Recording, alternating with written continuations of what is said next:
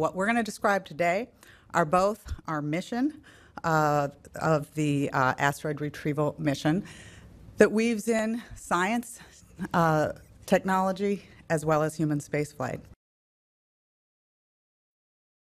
We're also going to talk about our focused Grand Challenge effort to find all asteroid threats to human populations and know what to do about them. This is something that we are thrilled to be a part of. Again, NASA's not the only player in asteroids. We know that, and Grand Challenges are about leveraging those additional partners.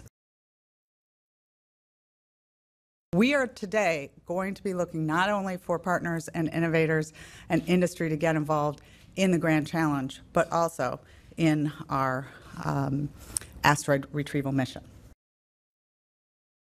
Our esteemed panel, a treat that we have this morning to hear from. We have a picture of one of the objects that was very large with a... Today has the same characteristics as Vesta, and Vesta is a little bit unique, but we see That's the path forward, and appreciate what these guys have shared with you. They've done a good job kind of laying out what we've been working on for the last couple of months. Off of planet Earth to continue the search, because again, as Dr. Excited about how we could get involved, and got a lot of people who were previously not interested in space and not interested in things naturally on its own, and then we just deflect it. So there very well could be some... On this chart, the AEHF satellite. Many of you may have followed in the news. And utilizes our Orion and SLS just as it was envisioned. So in a very nice sense, it ties